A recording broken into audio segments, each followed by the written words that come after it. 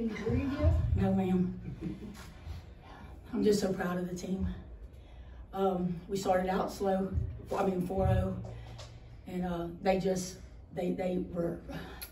they wouldn't give up. You know, they kept counter punching, got 4-4 and 8-4, then fought back to that.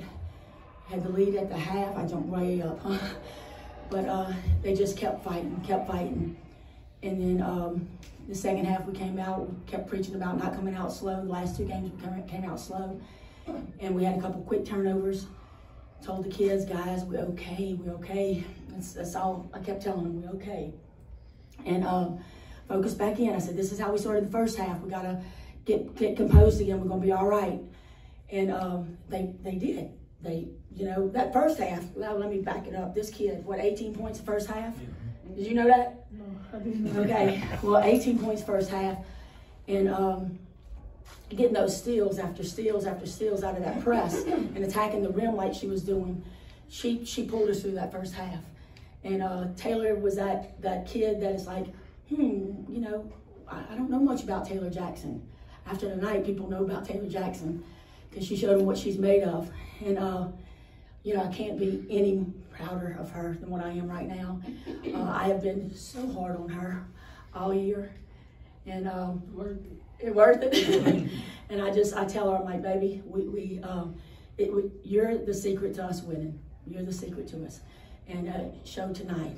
And then second half, once we got, you know, composed again, fought through, took a little lead, kept trying to get the girls to settle into the game.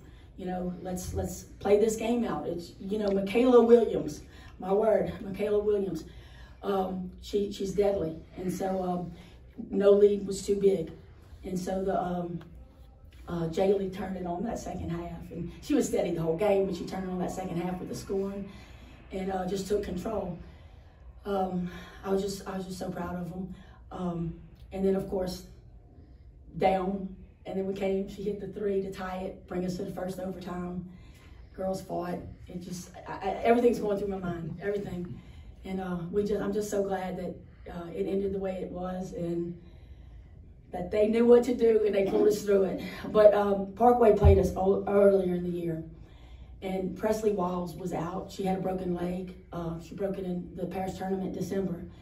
And Jada Clark had a bumped ankle right after that.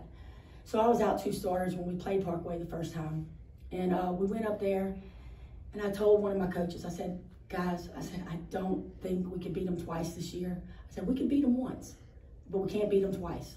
Last year, we beat Benton early in the season. They came and put us out. The year before, we beat Ouachita early. They put us out. And so I just kind of saw them in that position. Mm-hmm. And so I was like, we didn't do anything fancy. We went out there, played a very skeleton defense.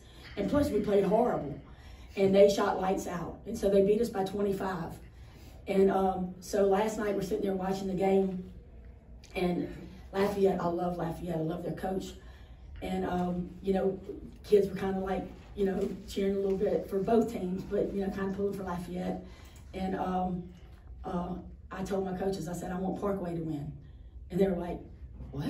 And I said, we're ready to beat Parkway. We have them set. We're ready to beat Parkway.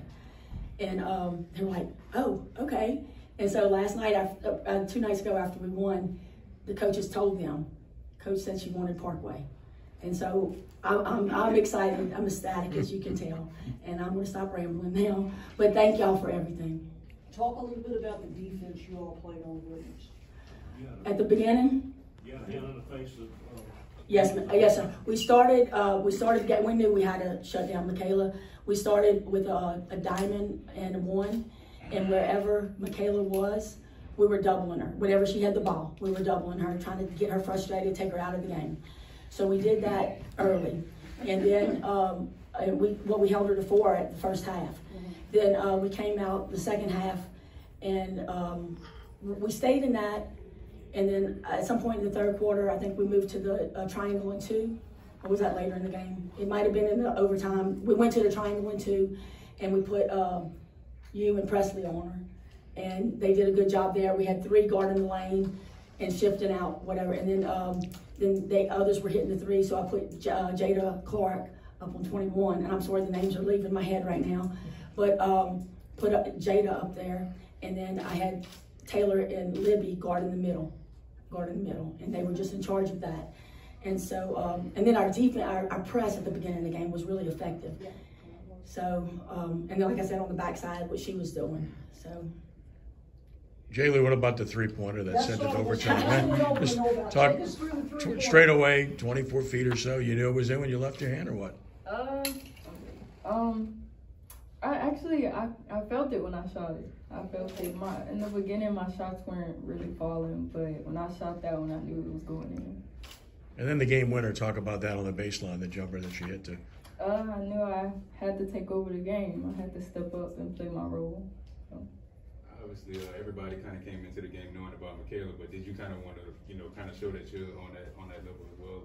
Or was there something you thought about? Of course. She's I'm not taking anything away from her, but I can be up to her level too. Well, late in the game, when we're discussing stuff about, okay, well, who's going to guard Michaela? We're doing different things. She said, Coach, I want to do it. And I said, you want to go? She said, I think it's worth a chance. And I was like, yes, ma'am, let's go. I mean, she stepped up and asked for her. And I was like, you got her. So. She misses that last shot, Taylor. You guys contested it, and you had to scramble for that rebound. And once you got that rebound and she got her hands on it, what was that feeling like? It felt amazing. Slacking in the second half, and Jaylee picking up my slack, and Jaylee slacking in the first half, and I got to pick up her slack. It felt great to it just felt amazing. Coach, for every fan that sat in the stands today, I mean, I don't know how you can. They were sitting down. I don't know how anyone was sitting down, especially in overtime. How do you describe the emotions of the overtime periods for both this first and second one? Okay, you're talking about my fans? Yeah. Okay, a lot of my fans are the older community of Ponchatoula. And so if you come to the girls' games, the side behind the benches are all the older people that you got to play the old music for, that they pick at me about. And I'm like, guys, it's about the community. It's not about us at this point. But that's just their demeanor. That's what they do. Our student section, they're not real loud, and they don't, but I don't understand. Like, for the boys' games, they're up and they'll get up for it. But the girls' games are just kind of flat. And we told them we didn't care who was in the stands. If nobody was in the stands or if it was packed, we were coming to play tonight. And that's how they attack every game. Coach,